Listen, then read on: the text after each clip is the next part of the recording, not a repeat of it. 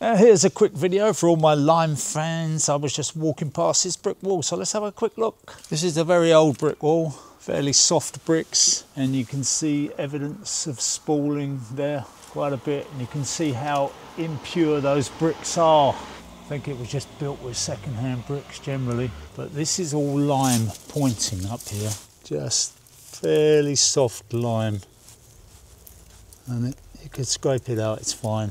There's nothing wrong with that at all. So the fact that the bricks have gone more than the lime pointing is nothing at all to do with the fact that it's been done with lime. Maybe it's been done with NHL lime. Maybe that is too strong, but it's definitely lime. You can pick it out. At this point down here, they've used sand and cement. And the sand and cement is rock hard. Way too hard for those soft bricks. But can you see any evidence of spalling? Not really.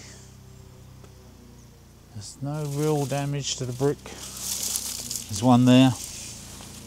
Looks like it's going to go eventually. And then you can see where the pointing is missing, so you can see how deep that pointing was there. Sorry to pick your wall apart, people.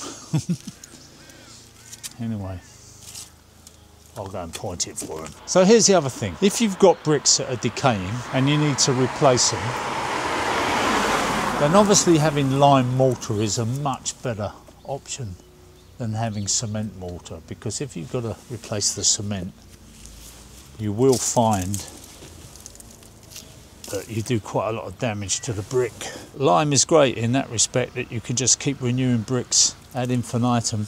And there you see a little crack appearing, going down through the bricks, down to the ground. That's a crack that starts in the lime. So normally the lime would accommodate that. But in this case, maybe that bit of sand and cement has held it rigid. I can't believe that actually, because that pointing is not deep at all. Anyway, that's just another little thing to add to the debate. I will be coming back to do something pretty extensive on lime mortars, and we'll talk to a few experts. Of course, I know there's so many people out there who say, this bloke knows nothing, he's an idiot.